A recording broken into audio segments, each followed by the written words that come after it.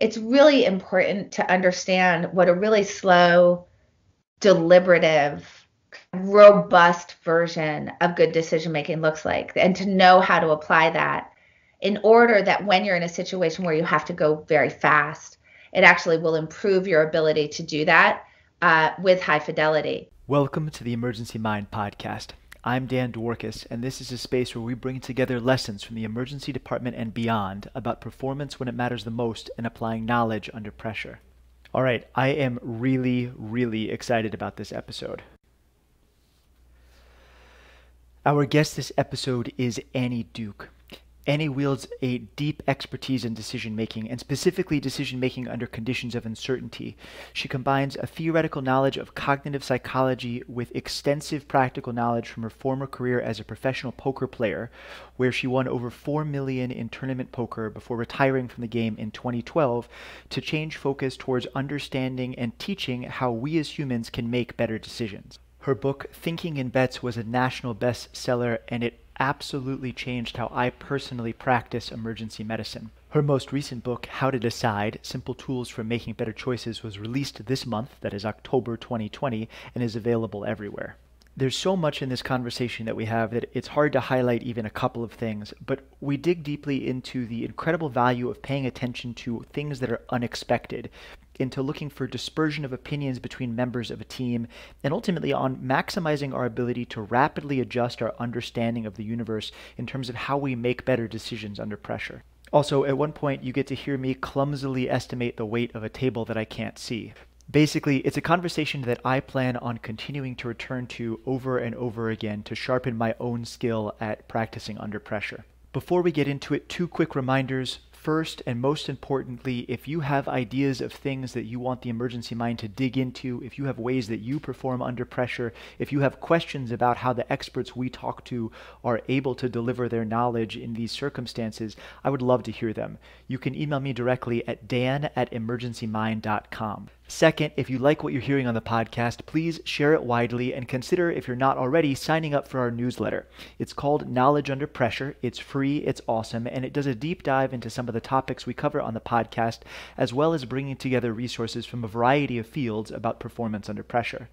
You can find it at emergencymind.com/signup. Okay, all that said, let's get to it. I hope you enjoy this as much as I did.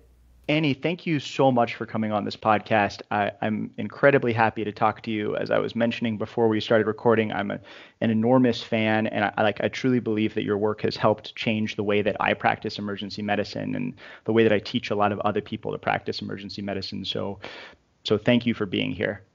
Well, I'm super excited, and I love when I get to talk to someone about how are they thinking about how to practically apply the ideas. And of course, part of the reason I wrote How to Decide was specifically to help with translating some of the ideas that sit in Thinking in Bets, but actually to offer a way for people to start thinking about how you could actually put these into practical tools that would improve your decision process, regardless of whether you've read Thinking in Bets or not, which is certainly not a prerequisite to reading the new book, but they do speak to each other in that way.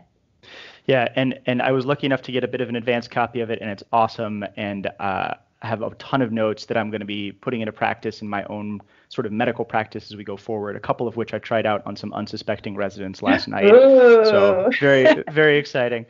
But I'm hoping we could start actually like back in time quite a bit. And you know, I'm curious, as I've been reading all your work, like what is the actual first decision that you remember making? Oh my gosh. Okay, wait, I'm going to have to take a second with this.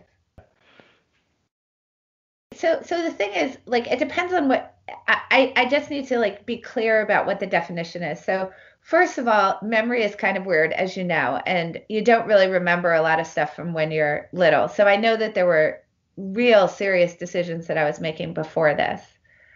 And there's a difference between kind of like, you know, as Kahneman would say, system 2 versus system 1 decisions, ones that clearly feel more deliberative, versus ones that would be more, reflexive. And obviously little kids are going to be making more reflexive decisions, but obviously a lot of them.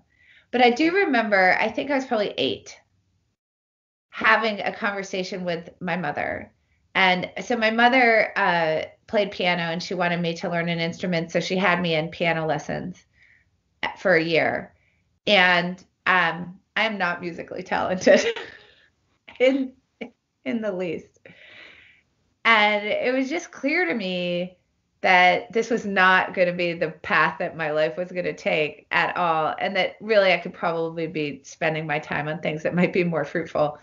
Uh, Even if it was to try to create like a real well-rounded child. And I remember sitting and having a real conversation with her where I kind of laid out like, look, let's agree that this is not my jam and that no matter how long I spend on this, I am never going to be a particularly good piano player. So, can we talk about maybe I could spend this time that I'm doing with piano on something else? And I do actually remember having that conversation, and I did Mm. convince her that she said you just have to only after a year, and it was already very close to a year is up. She said that then you can quit, but I did convince her to let me quit. So, Negotiating like right off the bat. well, And I was trying to make my case, like, because it really, like, I mean, I still play a tiny bit of piano, but I'm like so bad. did you grow up thinking about decisions as a particular thing? Like in your family's sort of dinner table discussion, was there like, hey, this is a like deciding things is an important skill in and of itself, aside from whatever it is that you're deciding about? Yeah, I would say not in the least. I mean, so not in a an explicit way. We played a lot of games, so Hmm. games obviously involve quite a bit of strategy, tactics, decision making. So we were sort of living the decision making. And the thing that did happen at my dinner table was there's always debate. Like it wasn't like we weren't living like the cleavers. So it was like, how was your day, Beaver? It was, there was always sort of heated debate going on at the table. So lots of sort of clashing of different viewpoints and whatnot, uh, which I think helps you sort of think about like how can you get into other perspectives and think about how to straw man or strong man or that kind of stuff that I think is really actually important for critical thinking.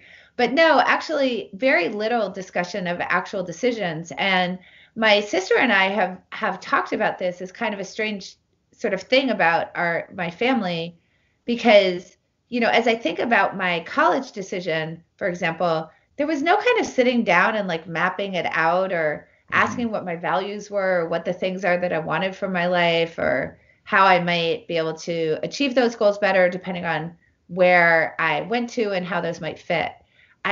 My college decision was literally I want to be in New York City. I'm telling you this is what the decision was. And so okay, that really narrowed it down. And then I happen to have come from a family where it would have been sort of expected that I should my top choice should be an Ivy League. My parents met at Harvard Graduate School, and I actually now I look back on that in horror because I don't think that that should be assumed. And I think that taking on that kind of debt and choosing that particular type of school just because of its name or whatever would be a very bad way to make a decision about college or whether to go to college. And so I'm a little horrified about what my thought process was at that point.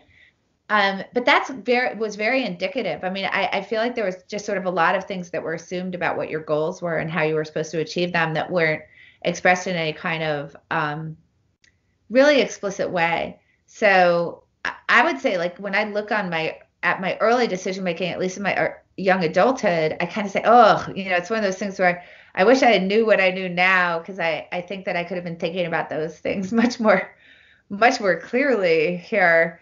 So yeah. Hmm. And when do you think that when did it really start becoming its own thing for you? Like separate from the types of decision you were making or the content of the decision. Like when did you first like I think about some of the training that I've gone through in martial arts, for instance, right? Or even the Bruce Lee quote, like when you first study a punch is a punch and a kick is a kick, and then when you really start breaking it down, a punch is no longer a punch and a kick is no longer a kick, meaning that they're separate things from the actual action that you're taking. Interestingly, that quote ends: when you master it, a punch goes back to being a punch and a kick goes back to being a kick. But somewhere in there, when we're trying to master a skill like this, we decompose it into its structure. We realize it's its own thing, sort of separate from what we're carrying in that vehicle. And when did that happen for you? So I think it's so interesting because it's like, again, it depends on what the perspective is. Because as it had to do with like trying to figure out the games that we were playing, like bridge or gin or that kind of thing, uh, as it pertained to, when I was a research assistant in college, trying to sort of deconstruct that stuff, my own research, which was about learning when I was in graduate school, um, I was certainly thinking about those things as objects, right? Hmm. And then obviously when I got to poker, you're really thinking about that game as an object and trying to see it from all different sides and sort of figure out how you can be making better decisions when it comes to that and how you can kind of set up, systems and guardrails that can help you to make sure that you are not falling into traps that you're likely to fall into because of the amount of uncertainty in that system. So really, I mean, as far as like some of the activities that I was engaging in very, very early, because I was playing these games from the time I was very young.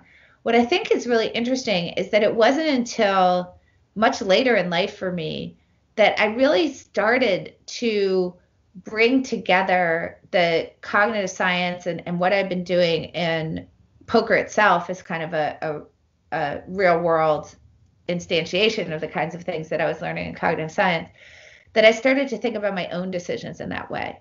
Mm. Which I think is kind of interesting. There was a little bit of a disconnect. Like obviously I was navigating this decision problem and I was thinking about my own decisions as it related specifically to poker.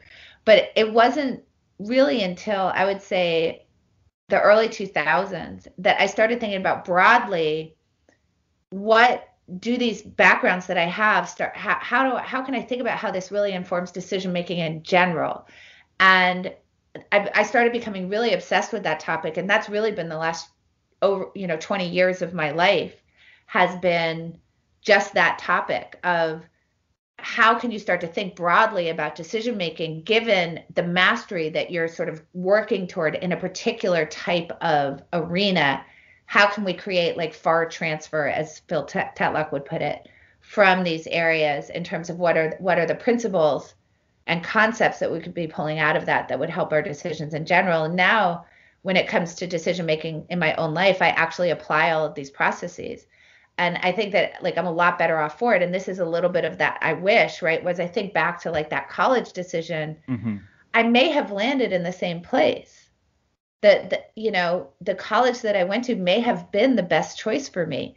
But I don't think that I got there with a good process. And it's that kind of would have, like, oh, I wish that I could have applied this process to those types of decisions when I was much younger, but people weren't teaching me that. Hmm. And it seems like this might be a great time to branch into uh, a topic that's like one of the first things I learned from reading your work that I use in emergency medicine all the time, which is the idea of sort of resulting, of taking the outcome of a decision and trying to look backward and disentangle whether there was a good or bad result from a good or bad process behind it, which it seems to be what you're describing, which is that you might have ended up in a great place, but you're not really happy with how you got there. When you look back on some of your earlier decisions versus your decisions now that you've started melding these two worlds together, how often do you really formally go through that process of resulting the way that you might describe it in one of your books, where you draw out the matrices and try to sort of disentangle what actually happens, versus how much of it is sort of more of an intuitive plan? Oh, that's a really good question. So it's a little bit complicated. I mean, so let me just say broadly, I think that it's really important to understand what a really slow, deliberative, robust version of good decision making looks like, and to know how to apply that in order that when you're in a situation where you have to go very fast, it actually will improve your ability to do that with high fidelity. And it allows those more sort of quick and instinctive reactions to not remain in a black box, because it gives you a way to pull them out in a after action review and an after outcome review, and make sure that you're sort of checking in on those faster responses that you have. Um so there's a lot of that for me. I know how to do like the full Monty here, right? But I do a lot of very quick decision making. And in fact, in how to decide, I have a whole chapter devoted to really going fast. Hmm. The key is that you need to be going in and checking in on that a lot. So I just want to make it clear that a lot of what I'm doing is fast. And I think part of that comes from poker because you're having to do these things in 30 seconds. The question is kind of what are you doing after the fact when you do have time to slow down? And that I'm doing a lot of. For most of the types of decisions that I make, I'm actually really trying to think about why did that happen? And in particular, what I really try to key in on is unexpectedness. And for me to be able to key in on unexpectedness, there's a thing that I have to have done, which is to actually be taking note, either very explicitly or somewhat implicitly, of what I expect of the world. Now, when I'm playing, like if back before I retired from poker in 2012, but when I was playing poker, I was doing that in an implicit way because it was implicit in the action that I chose to take. Hmm. So I was thinking about what I thought your hand was, and then that was making me act in a certain way. Sure. So essentially my actions created a record of what my predictions were so that I could kind of understand if something unfolded unpredictably. But a really good decision process, um, if you have the time, should create an evidentiary record so that you can start thinking about whether things unfolded unexpectedly. So let me try to explain that sort of. So let's start with resulting, so that we can get to why you would want to cue in on unexpectedness as opposed to just like, did the patient die or live, or what was the outcome of the interaction that you had. So basically what resulting is when you're talking about this sort of 2 by 2 that you might lay out, you could think about a good decision process could have two results, a good outcome or a bad outcome. So you could think about the good decision process, good outcome is like an earned reward. You make a good decision, you got a good outcome. Good decision, bad outcome would be just bad luck. Uh, you could have a really bad decision process and have a good outcome. So that's what I'm Hmm. suggesting my college process was. I'm very confident that my process was quite bad, but I got a very good outcome. And that would be dumb luck. So I would firmly put that in the dumb luck category. And then you can have a bad decision process and have a bad outcome, of course, which would be just desserts. So as we think about the outcomes that we've had in our lives or in our professional lives or whatever it might be, you would assume that all 4 of those cells would be very well populated. But as we think about outcomes, we don't actually populate them equally. And it kind of depends on the situation, but particularly as we're looking from afar, um, or if we're being evaluated by someone who is our superior, higher up in the food chain or Hmm. whatever, something called resulting tends to occur, which is if there's a bad outcome, we assume it came from a bad decision process. If there's a good outcome, we assume it came from a good decision process. So obviously, this is really bad for learning because you can run red lights and get through safely, right? And you can go through green lights and you can get in car accidents. Like we don't want to lose sight of those two kind of relationships between outcomes and decision quality. And it actually sets up part of what I call the paradox of experience, which is that while we need experience to learn, any individual experience that you have can really interfere with learning. Because when we Right. create these very, very tight connections between outcome quality and decision quality, what we ends up happening is that we take the bad lesson, right? Where like it turned out well, so therefore I must have made great decisions, and now you're running red lights, basically, is kind of how we think. Now, obviously, people listening might say, well, that's ridiculous. No matter what the outcome was, I would know that running a red light was wrong. And I understand that that's true because uh, our traffic laws are very well stated and they're not opaque to us. But for most decisions we're making, like what are the decisions we're making when we're in the middle of treating a patient that's in an emergent situation, right? Or even if you're just thinking about like, what is my best sales strategy? These are things that are not settled. So these get into things that become much more subjective because we do not know what the rules are. We don't know what the right answer is. We're generally making these types of decisions with very, very limited information. And we know that there's going to be a lot of luck involved in the way that it turns out or it doesn't turn out, independent of the decision quality. So this gets into the subjective judgment territory. We're trying to think about like what are the ways that this could turn out. We can make very good educated guesses about it, but we're never going to be perfect. um, and then we're trying to think about what the probability of those different things are. And again, we can make some educated guesses, but we're not going to be perfect simply because we're not omniscient. Hmm. So that we think about the traffic example is, well, it's easy to see this mistake if we have some sort of omniscience, which knowing the traffic laws basically gives you. We've settled but that is literal. That's not. I only use that to demonstrate the error, Right. not to say like, oh, but of course you would know, because the fact is that we really don't know Hmm. in any way, shape, or form.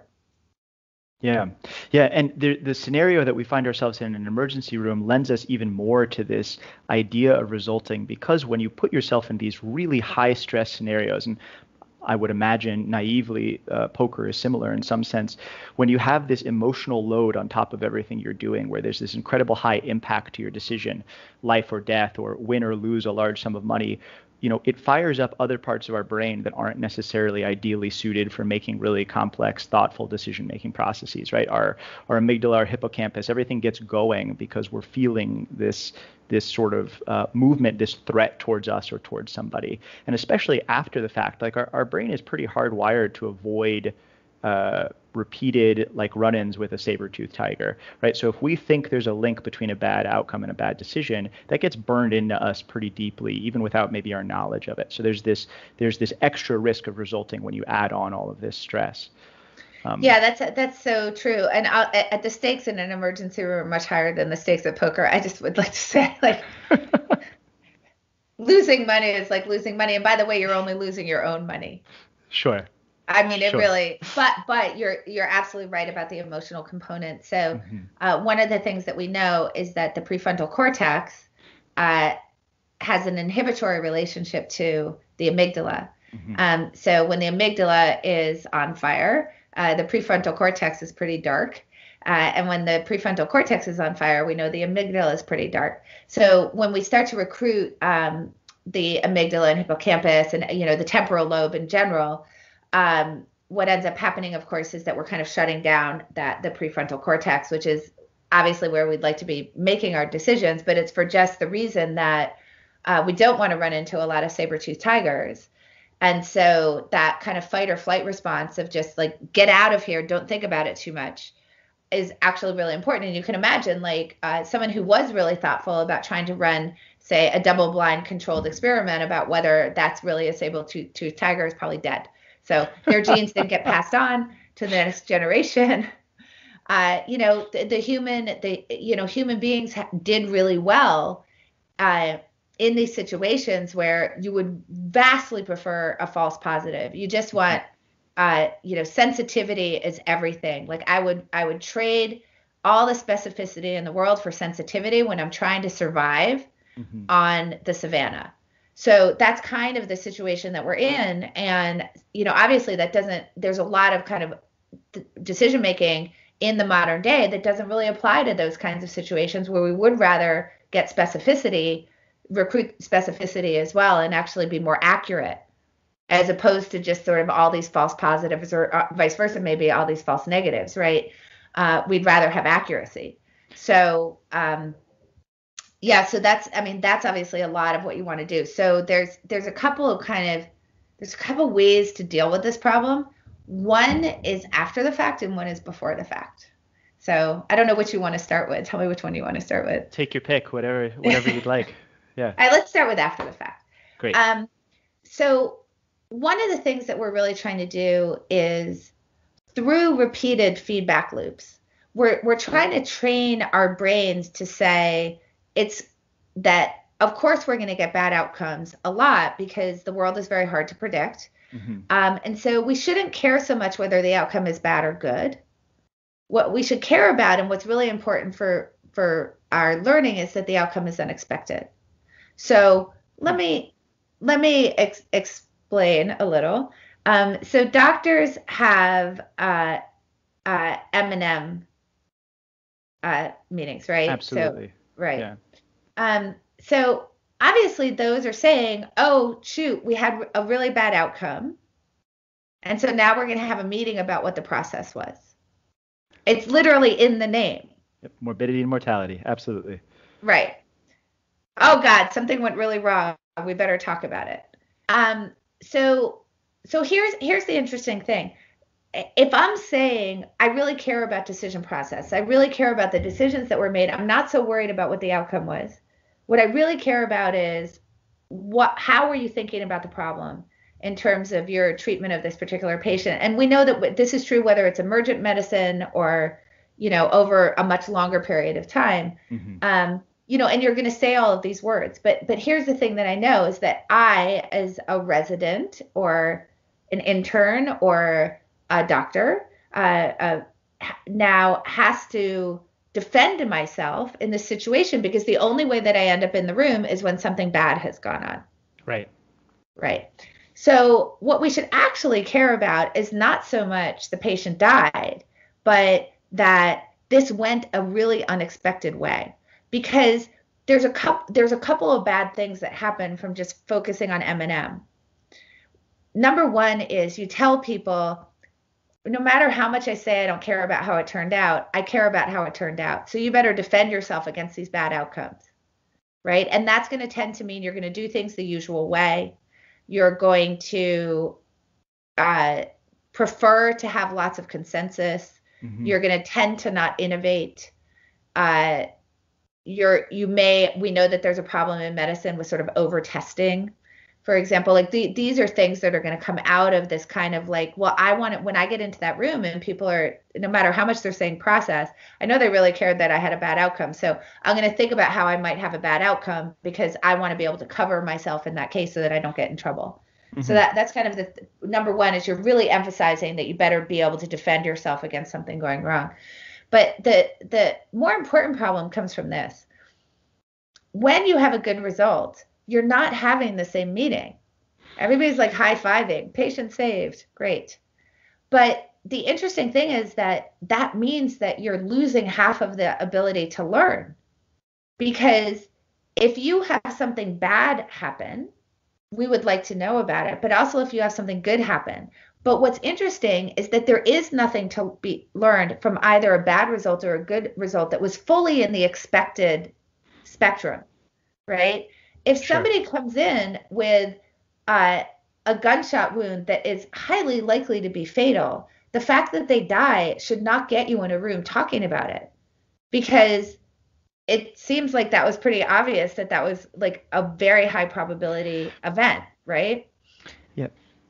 Although I think there's one thing to jump into the middle of that, which is that, and maybe you're about to get into this, but like, it's not just the end outcome that makes a difference, right? It's also the path that you took of how to get there. So you can have, what we know about, GSWs to the box, right? Like incredibly high mortality, even if you do all of the different things for it. But along the way, there's also a wide variety of other decisions that are made and other steps that are taken. And sometimes there's actually a lot of deep information in those about process improvement, how you're thinking and how you got there. So it's important, I think, to make sure that you're looking at not just the end of the day outcome, like what's the patient's 30-day mortality, but also like, what are the steps that it took to get there? Did you set the room up appropriately? Did you take your team on the right path? Did you lead the resuscitation well? And I think that's another set of information that gets, just like we don't really analyze good outcomes all the time. Like we lose a lot of potential growth and learning because we tend to focus on the end of the day, big picture outcomes as opposed to the steps along the way. Completely, I totally agree.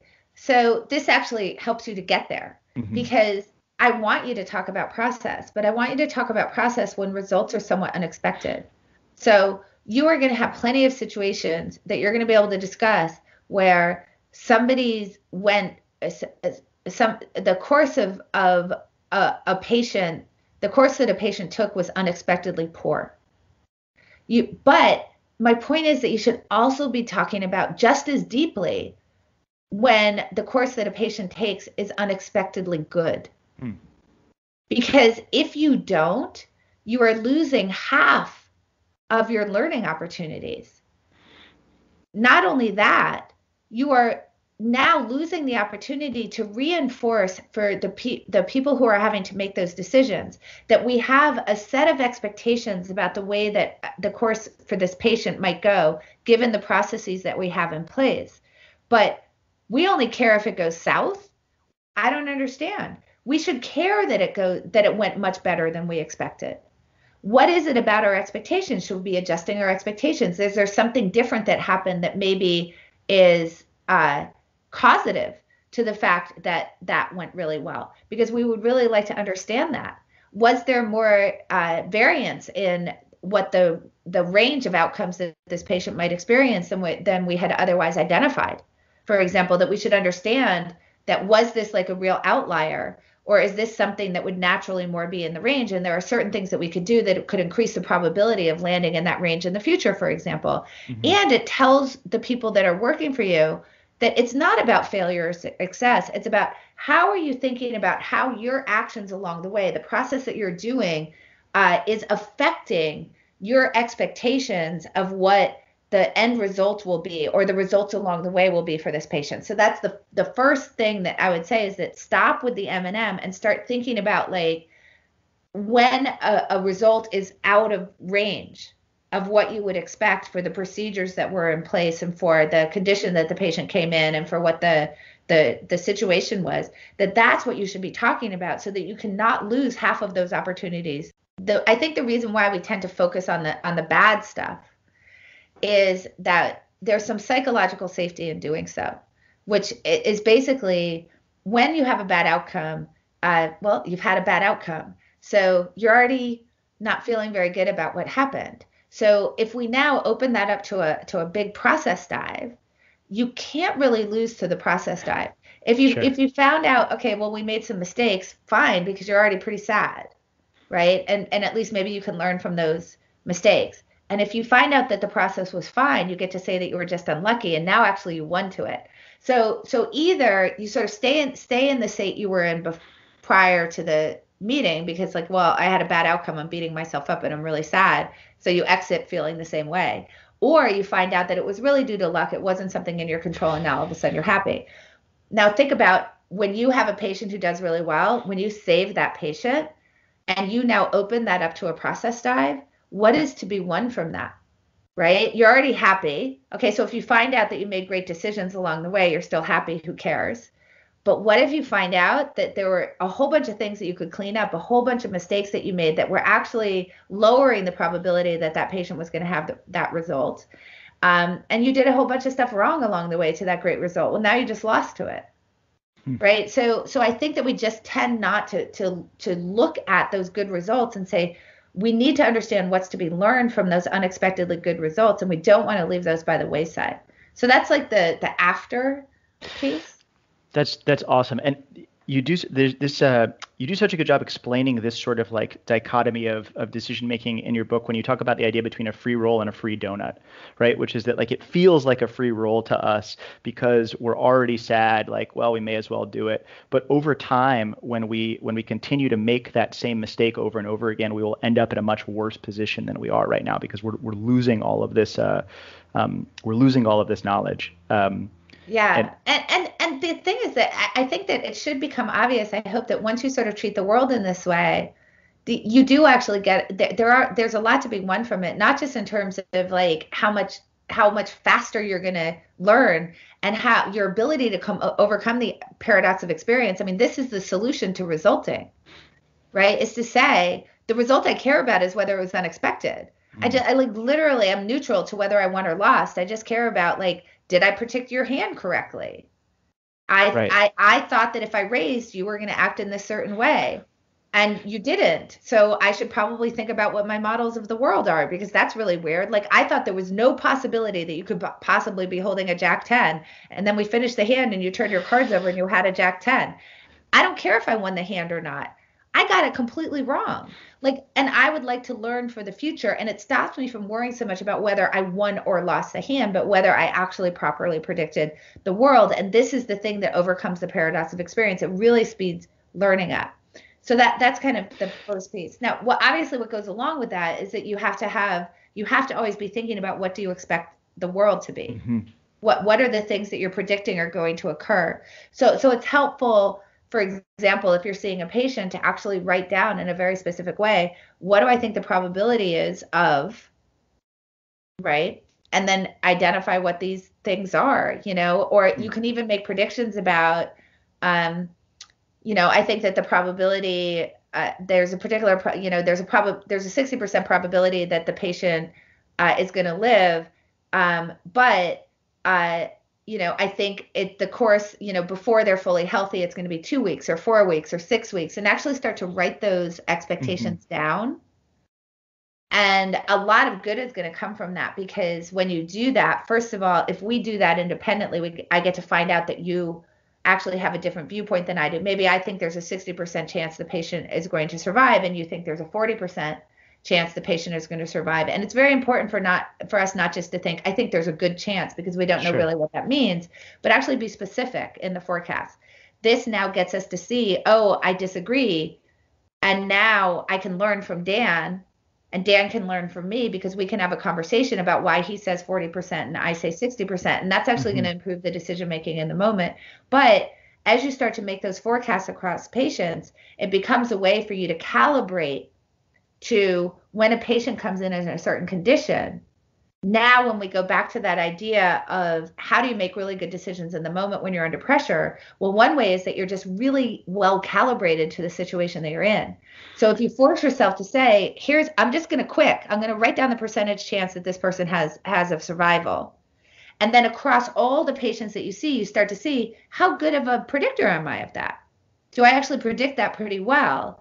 And if you're off, if you're overly optimistic or overly pessimistic or whatever, we're going to start to reveal that. And if you and I are both treating the patient and we just quick write that down and we see that there's dispersion, it gives us that moment to say, why do you think something different than I do that might improve the treatment that the patient gets? Because we have a chance to uncover that. Right. So now we know what we mean by unexpected. Hmm.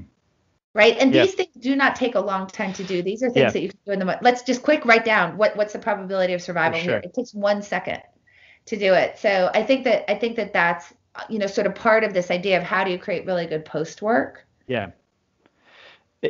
I'm struck as you're saying this about what a unique time in sort of recent history it is for us to be having this conversation, because there's been this sea change in emergency medicine lately with COVID sort of coming on the scene, in part because it's one of the only times in recent history where every single emergency doctor is sudden, and many other people besides are suddenly dealing with an entirely new type of problem in which we have very little, from Bayesian standpoint, prior knowledge about what's happening. And so everything is unexpected, and the ability to predict things is so low. So what you said earlier about I am 100%, or I'm sorry, not 100%, I am highly, like 75% sure you don't have a Jack 10. And when you have a Jack 10, that exposes to me that I had a fundamental flaw in my logic.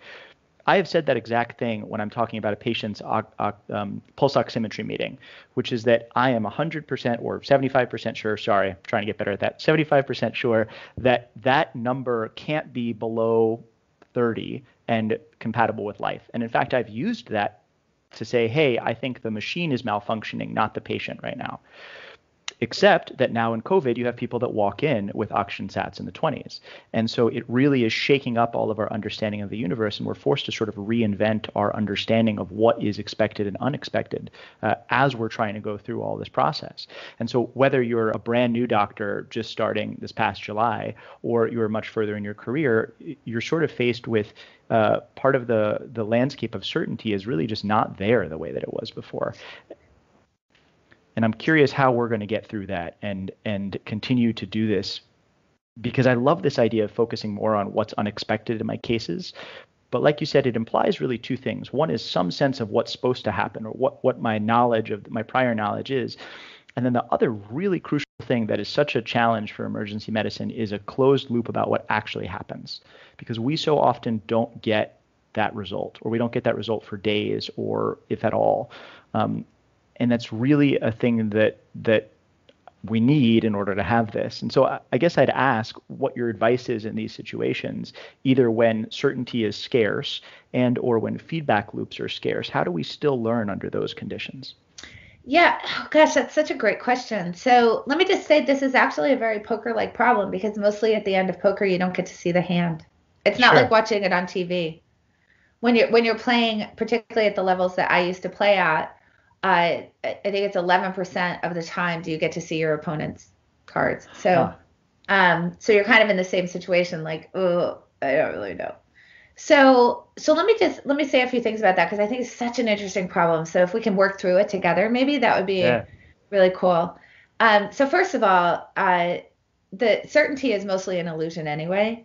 So let me just say, like, I know that uncertainty is slapping everybody in the face right now with COVID, but believe me, like the world as it was prior to COVID was kind of abutting this amount of certainty. We were just really good at fooling ourselves into thinking that we're pretty sure of Absolutely. things. Yeah. To the point of, like, to your point, like you were very certain that you couldn't, pulse ox below 30 could not support life. And yet look at that, it does. So there you go. That's something you were very certain about that maybe.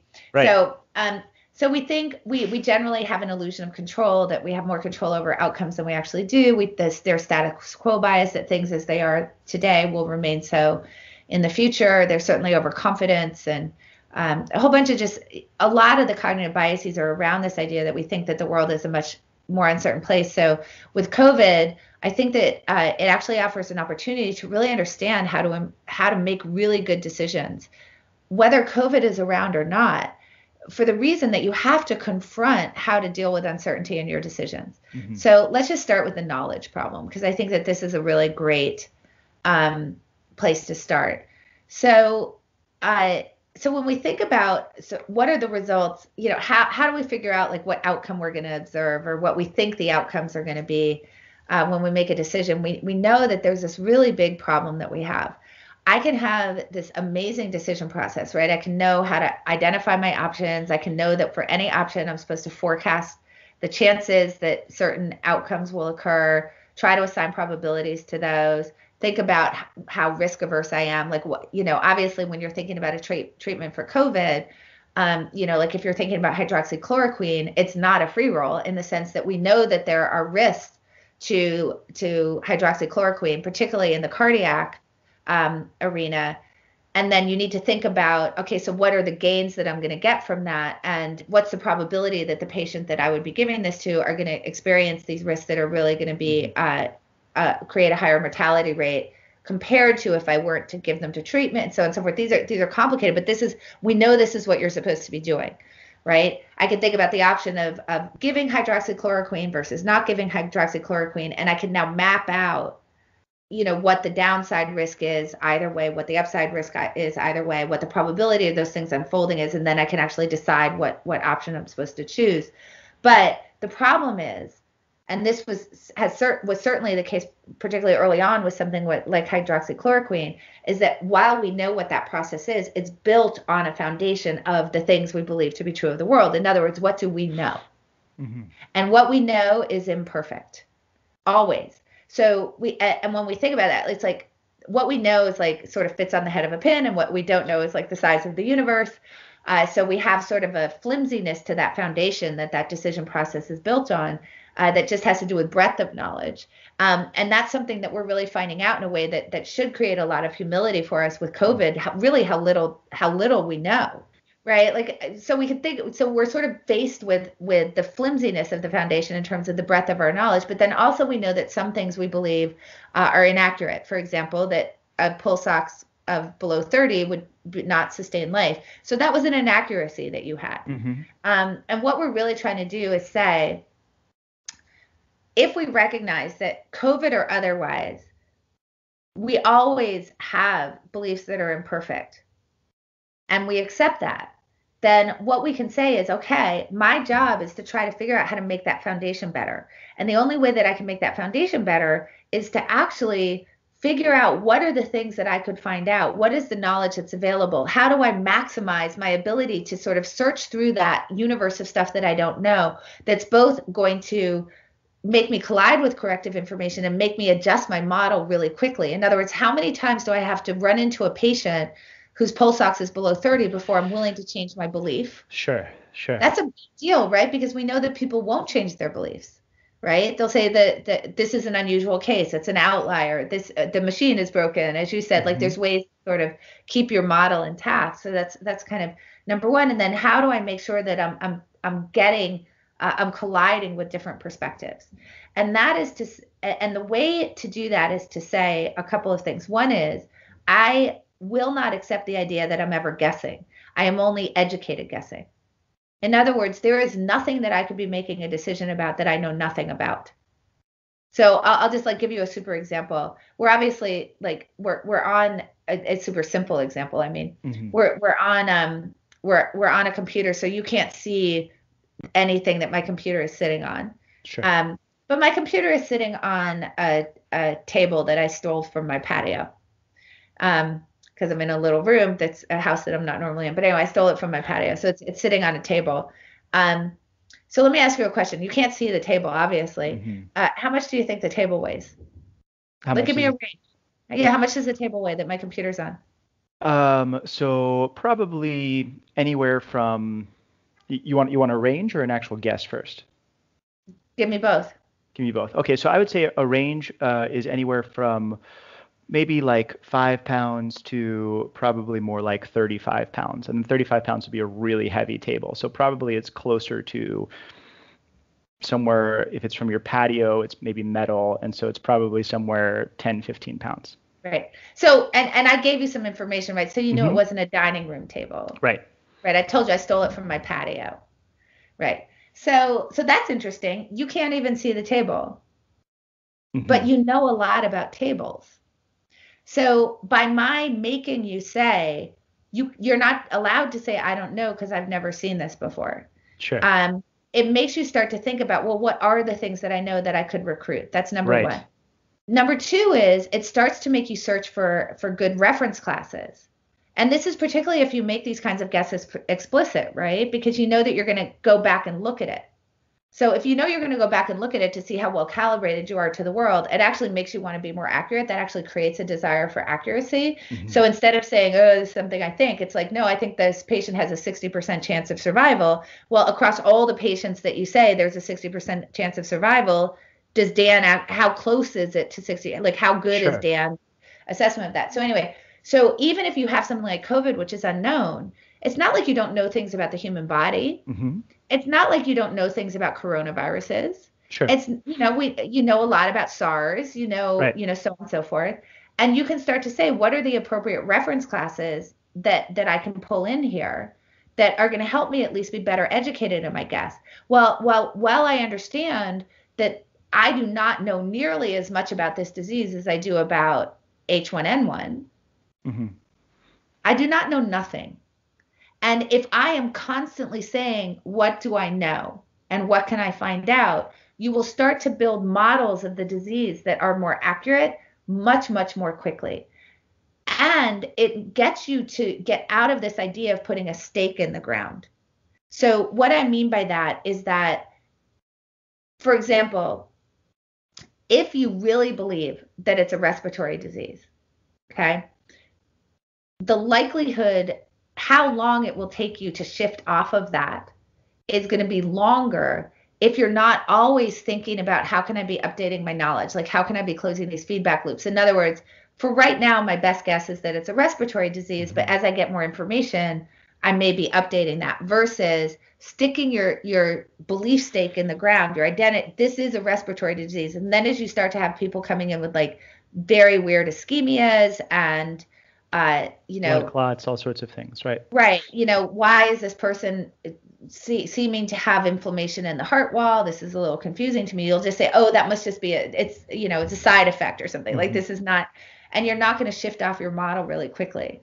So the idea is this, that you should never accept, I don't know very much, so therefore I'm kind of done because I'm sort of waiting. You should be the one that's proactively saying, look, if I can figure out, if you give me an equation like 30 plus 30, I am better off if I don't think that's negative infinity to positive infinity. And even if I can't figure out that that's 60, I'm going to make a lot better decisions if I can figure out it's somewhere between 15 and 100. Hmm. That Sure. is still a lot of the way there. And it reinforces this open mindedness that I don't have the exact answer right now. This is my best guess right now. And hopefully, there's other information that I could go find out that would actually help me with this, that would start to get me to get hungry to explore that universe of stuff I don't know to improve my decision making as I go forward.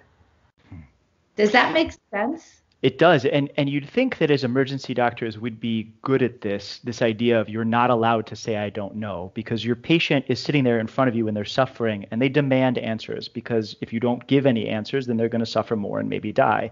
And so you're already in the process you're already in practice of giving answers even when you don't know. And in fact, most of the time we don't know, and we're only sort of vaguely approaching something that resembles more certainty than uncertainty. And still, that's an interesting thing. And when you were like, Dan, how much does this table weigh? I was like, oh, cool. My heart rate's going up as I'm trying to answer this question because it's forcing me to like put something explicitly.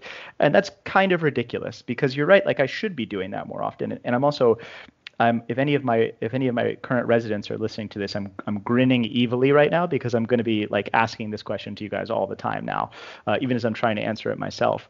But so making But that like, and one of the things is like, if you're actually like, if you're doing rounds, for example, Mhm. and you want to ask them, like, obviously not super in front of the patient, what's the probability that this patient survives? Don't Sure. have them answer in a group. Say, everybody pull out a piece of paper and write it down. Right. And the reason that you want to do that is that actually there was this really great study by Richard Zeckhauser and Dan Levy. It was like this super simple study. They're professors at Harvard, and they just had one section of a big lecture answer questions by raising their hand. Um, and what they found was that when they answered questions by raising their hand, these super majorities formed, Hmm. where like it's like people, you can imagine people are sort of looking around, being like, oh, Sure. Dan looks like a smart person. I'll just raise my hand Yeah. along with him. But when they had them asked by clicker, what you saw is all this dispersion, like the super majorities Right. broke up. So the thing is that groups really like to agree with each other. In particular, they tend to be looking for cues from the people who they think are maybe smarter The or senior more senior or residents. Right. whatever. So if you just ask people to write it down on a piece of paper, then they can hand it to somebody, and then you can see where they're just, oh, there's actually a wide variety of opinions on this. Number one, it gets you to see what the range of knowledge is, but it actually creates really good conversation because you can then start a conversation. This is really key, where the conversation is not to convince everybody of one answer, it's to uncover what the reasoning is Mm. behind why. And this is actually incredibly helpful, regardless of whether you're the person who's right or whether you're the person who's wrong. And it's certainly helpful to the people listening to the conversation. So if you're the person who's wrong, obviously you can see why it's helpful. Hmm. And sometimes, by the way, both people are wrong in the sense that the answer lies in between. But so in those situations, we can see why it's helpful. You now have an opportunity to correct your beliefs. So I'm like literally right out of medical school, and I think that there's a 80% chance that the patient is going to survive. And you say, much more experienced, actually, that your belief is there's a 35% chance, and now I get a chance to learn from you, right? Yeah. Why am I over Absolutely. optimistic, right? And that discussion is going to improve the knowledge of the group, particularly for people who otherwise maybe wouldn't have answered suggested that question. But the interesting thing is that even if you're on the right side of that argument, it's actually incredibly helpful for you to engage in that conversation because me, as say the intern, is saying to you, why? Hmm. Why do you believe this?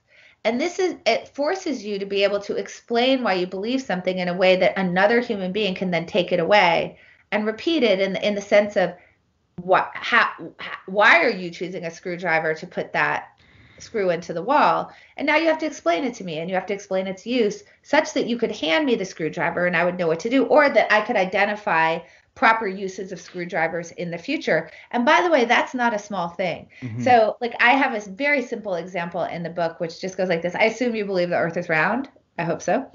Um, True. For the record, yes. yeah, for the record. Um, so here's my question to you. Without Googling anything, how well do you think you would do if you happen to run into a flat earther Hmm.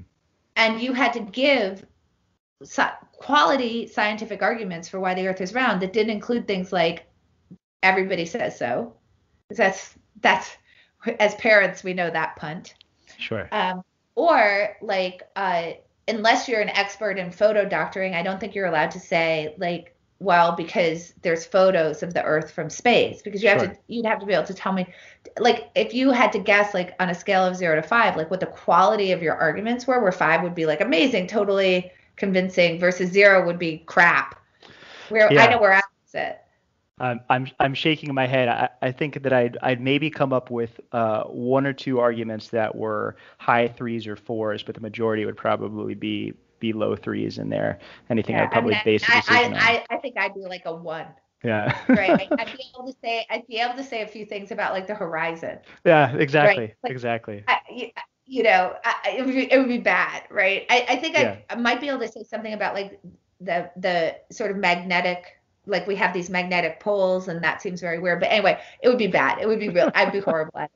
Yeah. So this is the thing is that there's a lot of things that we know are true, and until someone questions us on it, someone who doesn't Hmm. understand it, we're forced to convey the rationale for why we believe what we do. It actually improves the quality of my knowledge. So if I run into a flat earther and then I want to come back to them with good arguments, I have to go like Google some stuff, I have to do some research. And now my belief is going to be shift from like, well, I just know this thing is true, to I understand it and I understand why it's true.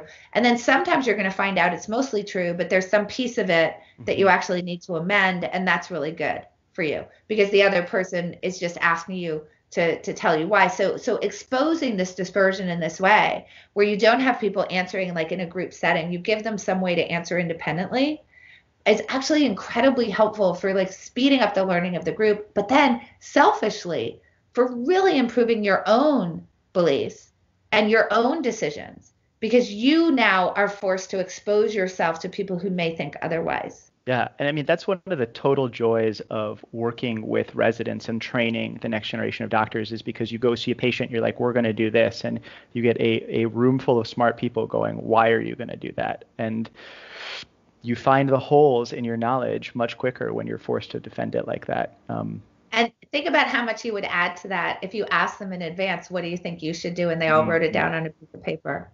Yeah, And then you'd be able to see, like, one person thinks you're supposed to do this, one person thinks you're supposed to do this. And then you could ask them, why do you believe that? Why do you think that's what you should do so that you can understand? It's going to help you understand, like, what have you taught them in the past that might have led hmm, them to believe that?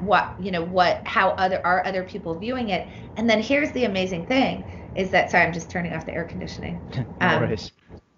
Here's the amazing thing is that sometimes through that process of asking them what they think you should do first before you announce your intentions, you'll actually find a novel way to treat a patient that you otherwise may not have come to. Because I guarantee you, the minute you say what you're going to do, none of those people are disagreeing with you. None of those people are telling you they think there's a better way. Right. But if you get them to tell you what would your like how would you treat this patient? What would your choice be? And you have them like write it down and then hand it up. It actually allows you very occasionally you're going to go, "Oh, you know what? That's actually a better way. I didn't think about that. What an Amazing. interesting thing to do. Let me do that." And you'd like the opportunity to occasionally have those breakthroughs aside from educating the room and understanding why they think that that's the appropriate course of treatment. That's awesome. I am on night shifts the rest of the week, and I'm going to try that for all of our rounds. We're going to be running some experiments about that. Oh, I love it. I love it. Super cool. Annie, I want to shift gears slightly, mindful of our time. I asked a bunch of people before this conversation what they wanted to ask you, and so this is sort of a poll of the audience from a bunch of and I didn't do it so their results were hidden. So maybe we're getting some knock-on effects like you're talking That's about okay. here. Don't But worry. I asked a bunch of them what they wanted advice about, what they wanted help with, and the theme that emerged was how do we um, when we have these decision support structures, when we have these ideas of how to make decisions that are better, how do we apply those ideas when things are really hard, really bad, when we're already on tilt, when the patient has already had a bad outcome, or rather, when we realize that something has happened and now we have to make the next decision better. So I wonder if you have any advice for all of us listening about that, about how to apply that in those moments. Sure. Obviously these things are very hard. Um, so what I'd love to do is kind of think about some frameworks for thinking through these things. The first thing that I think is a really helpful uh, tool is called a category decision. So what is a category decision? Basically, it's recognizing there are going to be certain times when I'm going to be faced with individual decisions where I know that my decision making ability is going to be compromised. So here's a very classic example. I would like to eat healthier, but donuts look yummy. So So when I'm actually faced with a donut, there's going to be all sorts of stuff that's happening in my brain that it's going to short circuit Hmm. my ability to think about my long-term healthy eating goals. That may make me actually go for the donut when that's actually not in alignment with what my stated long-term goals are. So, so we can think about category decisions as basically uh, a way to deal with that. One of the ways to sort of discover the kinds of things. So let me say what a category decision is, and then I'll say what how you might discover category decisions. A category decision is basically saying when I'm faced with this particular category, I've already decided how I will react.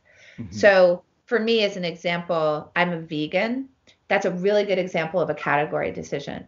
It means that as I face food out in the world, I have eliminated a whole bunch of stuff. So I'm not saying I would like to eat less meat or I would like to consume less dairy, where they may sound similar, but they're actually quite different. Because if that's what I've said, then every time that I come up against a piece of cheese or a juicy steak, which is a food that I love, um, it's actually just not an option anymore because I already eliminated it. Hmm. So we want to be thinking about category decisions, right? Like what are the things options that are available to me and what aren't, and we would like to do that in advance of actually coming up against the decision that's going to cause us to go astray. So how would we actually discover places where a category decision would make sense? And it's you would use something that I call the Dr. Evil game. And it's adapted from Dan Egan, who had something called the Damien game, which was in a similar, it's a similar vein, but I adapted this and sort of built upon that tool that he offered. So here's the Dr. Evil game. Dr. Evil has control of your brain. And he's trying to make you fail because he's Dr. Evil. But here's the catch. Dr. Evil is an evil genius, so he knows that he can't get caught. So, as an example, if your goal is to eat healthier, Dr. Evil isn't going to turn your brain on so that you eat like literally 3 pizzas and 7 pints of Ben and Jerry's in one sitting, because first of all, anybody around you is going to notice that you've done this. And you're going to notice that you've done this, and you're going to figure out, wait a minute, what the hell happened? It was like someone had control of my brain. So instead, what Dr. Evil does is he says, I'm going to figure out what are the decisions that you could make that in any individual instance of the decision would be perfectly rationalizable. So it's not going to be something that's going to be easily spotted from the outside, Hmm. and it's not going to be something that you're going to be able to spot in yourself. But as you repeat that decision over and over again, it will surely cause failure.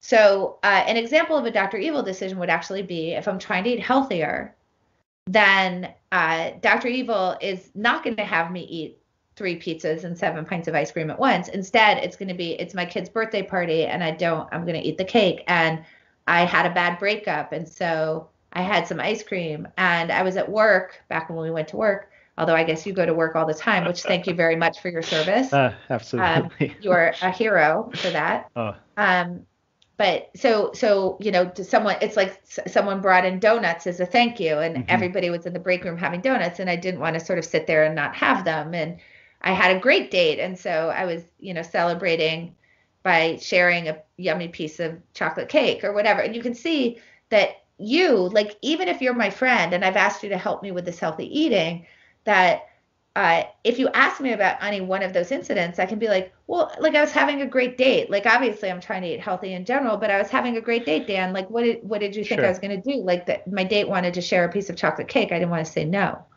And you're going to be like, oh, that seems reasonable. But you notice that if I keep doing that over and over Hmm. again, this is going to be very bad for my blood sugar levels and my BMI and my heart health and all these things that I'm actually trying to improve. So that's a really good example of a Dr. Evil decision. Another example of a Dr. Evil decision would be actually the way that the NFL generally acts toward fourth down decisions. So we know that there's great analytics about when you should go for it on fourth down, but the NFL is pretty crap at actually following the analytics. But here's why you know it's a Dr. Evil decision, because they go against the analytics, but it's only ever in one direction. Mm. So it always sounds pretty justifiable. It's like, yeah, well, it was borderline, and the analytics kind of said that we should go for it. but my running back wasn't performing that day, or the line wasn't holding, they weren't finding the holes, blah, blah, blah. And then they don't go for it. Have you ever heard a coach say, I know the analytics said we shouldn't go for it, but we did because the line was holding and the running back was doing a great job. And so it's, of course, you never hear that. And that's how you know it's a Dr. Evil decision. So this is a really good exercise for people to do. If I were to think about Dr. Evil really making me make decisions that are likely to really reduce the probability that I have good outcomes, what are the ones that he could make me make where if I looked at it in the aggregate, I could see that it was a mistake, but any individual decision that I might make would be easily justifiable, right? So actually, interestingly enough, some of the issues with, over testing go into that category, right? Any individual case, you can justify the test. You have to look in the aggregate to see that there's a problem with this, right? So that's a great thing to make a category decision about, because once you identify that that's the type of decision that you're facing, you can actually decide, I will only follow the analytics, or I am not a sugar eater, as opposed to I am trying to eat less sugar. It's I do not eat things with refined sugar in them, right? That would be a category decision. So that's one of the ways that you can sort of handle this stuff, is through making these types of decisions. Another thing that you can do is, particularly for decisions that are going to repeat, which I imagine you see a lot of repeating decisions in what you do, you can think about what are the questions that need to be asked. You can make a checklist, which is actually really good to do. And that checklist should basically be of this form. Well in advance, I should say, if someone came to me and they were asking for advice about what they should have done in a situation like this, or what they should do in a situation like this, what's the information that I would need to know in order to offer them advice? And what are the things that I would offer them advice on? So you have those two questions, right? So now you actually create a checklist for those situations, so that in the moment you must get that information, whatever's available, that is now on that list that you created in advance. And that if you're trying to get feedback from anyone in the room, you already know what you're trying to get feedback about. This actually helps you to get past the fact that in the moment you may be emotional, that emotional part of your brain, and it's really easy to sort of like not go through that sort of checking off of what's the information that I need, or asking the right questions of people. But if you have a decision that repeats a lot, you can actually create these kinds of checklists that, again, is based on, if someone came to me for advice about this situation, what are the things that I would need to know, and what is the advice that I would be trying to give somebody, and separate those into two categories, and then offer people that information, and then get that feedback back from them. And make that part of the process as you've thought about that in advance, because you know that those are the things that you would need, right? And then the last thing that you can do, this is just in terms of sort of what's the advanced stuff you can do in order to reduce the impact of emotion, is to do what's called a pre-mortem, which is much more fun than a post-mortem. Yeah. And basically say, when I'm sort of faced with these types of decisions, let's imagine that I failed. What are the things that went wrong? And once you can identify those things that might have gone wrong, you can actually start doing things about them, right? So you can recognize them more quickly. You can start seeing that those things are going wrong faster because you've identified them in advance. So the first, and these all go into the same strategy, which is we're pretty crap at making decisions in the moment when we're under a lot of pressure. So as much as you can do the work in advance, you're better off. Definitely. And I'm thinking about myself in the middle of a resuscitation room when something went wrong, or you missed an intubation, and you have just a second to sort of reset yourself for the next pass of the thing, and the patient's desaturating, and you're in that moment.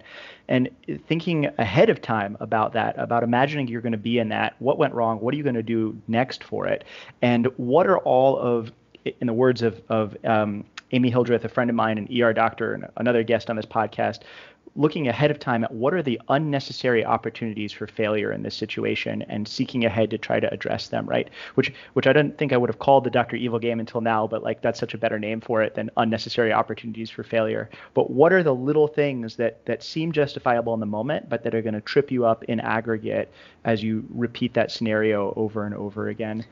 Right. And then the other advantage of the Dr. Evil game, like once you identify what those unnecessary routes to failure are, um, it should be elevated then in whatever post decision process you're making. Mm-hmm. Because now what happens is that when you say to me, oh, I had a piece of cake at my friend's birthday party, I don't just leave it at that. I say, hold on a second. This is the type of decision that we said we were going to elevate and talk about. So let me ask you some questions. How many times in the month before that did you make a similar decision? Right. So now we know that we need to spend a little extra time and not just accept the explanation that's given to us. I know I didn't do this, but here's why. It was in the moment, it was really fast, and I was attending to this other thing, and that just seemed less important in this moment. Okay, well, this may be so, but I have to elevate that in the process, and I have to say, okay, have you been making that decision a lot recently? I need to explore more, like what were the circumstances that actually led you to skip that step, so on and so forth. That first of all is going to really help in terms of these kind of after the decision is done. What are you doing in order to improve the decision making going forward? Because you know that you're not going to allow those things to slide. Now you're actually going to pay some attention to them. But also in the moment that you're making the decision, there's going to be this thing in your brain that goes, oh shit, I'm going to get asked about this later. Right. So I should probably pay attention to this now, and it will improve the quality of the decisions that you make in that way and reduce the chances that you're doing those little things that will cause you failure just because you know they're going to get elevated later and someone's actually going to ask you about it. So cool. I could sit here and talk about this with you for hours and take away so much to give to my teams. And just thank you. This is awesome. I hate to even do this, but I think I have to bring us to a close from timing. And so I'm going to ask as a final parting question, what challenge do you have for everybody listening to this? If you want them to do one thing differently tomorrow or on their next shift, what is it that you want them to do? I can tell you, I know exactly what it is, because I think this would be the single most impactful thing that you could do. When you're asking for someone's opinion, do not offer your opinion first. Now, I know it sounds really simple, but it is really hard. And there is nothing that is going to improve. I think that might have the biggest impact on your ability to actually have really constructive conversations where you discover disagreement, where you stop influencing other people to your side and instead start exploring what those other people believe. And I don't care whether it's someone who is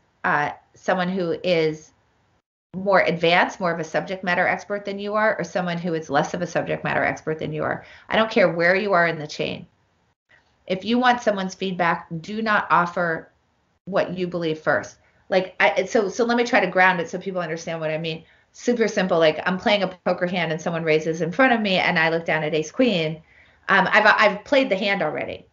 I have two ways that I could ask for your feedback about it. After I give you all the facts that you need, and there's a lot of facts that you need there. But let's assume that I've given you all the facts that you need and now I'm asking for your opinion. I could either say, so I raised, what would you have done?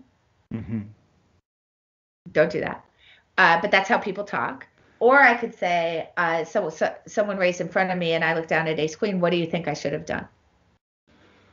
Right? So if you're asking for someone's opinion on diagnosis, don't say what your diagnosis is first or what you think the range of possible diagnoses are. Don't give that. Give them the same information that you had at the moment that you formed your opinion and nothing more. Do not offer them your opinion. If that is the only thing that you ever changed about your decision making, I think you would do a lot better in life. Amazing. Annie, thank you so much. It is like totally a pleasure and an honor to talk to you about this. Thank you. Well, I would just like to say, I do not deserve that. You deserve the honor for what you do and putting yourself in the front lines. And, this is a really risky, there are so many things about being an emergency room doctor that are already, I imagine, I'm not one, but I imagine so incredibly difficult in terms of sort of what you're facing every single day. But to be facing that and putting yourself at risk with a virus where the consequences of getting it are really super unknown, um, I can't even imagine. And I am so grateful for the people who are our frontline healthcare workers. And so I would actually like to say it is my honor. And I'm incredibly grateful for everybody who is doing what you do. Okay, folks, that brings us to the end of this conversation. I hope you enjoyed it. I hope you found something useful that you can use next time you find yourself in an emergency or a crisis. Again, if you want to dig deeper into a lot of the concepts that we covered here, sign up for the Emergency Mind newsletter, Knowledge Under Pressure. It is free and it is awesome. You can join by going to www.emergencymind.com/signup. Also, as a reminder, our mission here at the Emergency Mind is to dig into lessons around applying knowledge under pressure, not to provide medical advice. Our opinions, as expressed on this podcast or elsewhere, are our own and not necessarily those of our employers or the hospitals at which we work. So keep up the good work, keep training, and good luck out there.